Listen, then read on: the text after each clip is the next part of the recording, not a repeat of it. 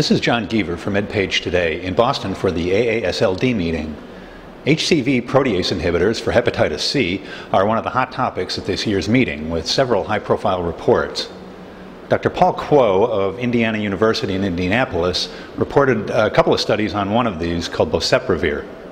The analysis took a closer look at the previously reported SPRINT-1 study of boceprevir. This was a post-hoc analysis of our study where we looked at the lead-in arms. That is, there are individuals in two of the arms that received pegylated interferon alpha-2b and ribavirin for 4 weeks prior to the addition of boceprevir.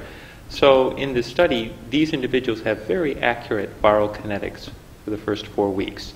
Then we added the boceprevir. And in this study, we looked at the response in this first 4 weeks. We know now that viral kinetics are very important in determining not only likelihood of response, but also it also helps predict duration of therapy. And so these individuals we looked at and we're most interested in are those who have less than a 1 log reduction after 4 weeks of PEG and ribavirin. And we have the recently published IDEAL study in 3,000 individuals who received PEG interferon and ribavirin. And we know that if you have less than a 1 log reduction at week 4, your chance of sustained response is very low, less than 5%. And also your chance of early virologic response, less than 2 logs at 12 weeks, is also very low, less than 5%. So these, in general, are the evolving definitions of null responders. One would think that adding a STAT-C agent, such as boceprevir, would in fact lead to high rates of resistance and poor response rates.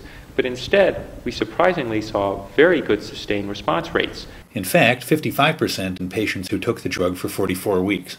The important thing, though, was when looking at all the data, it was not possible to predict, based on the log reduction, who would go on to sustain response and who would not. And interestingly, when we looked at pretreatment factors to predict no response, only blacks, compared to Caucasians or others, predicted non-response. But even these individuals could go on to sustain response. Phase 2 data were also reported here for another HCV protease inhibitor called telaprevir. I asked Dr. Kuo to compare the two agents. What we have seen is that both have been studied. The study designs are entirely different.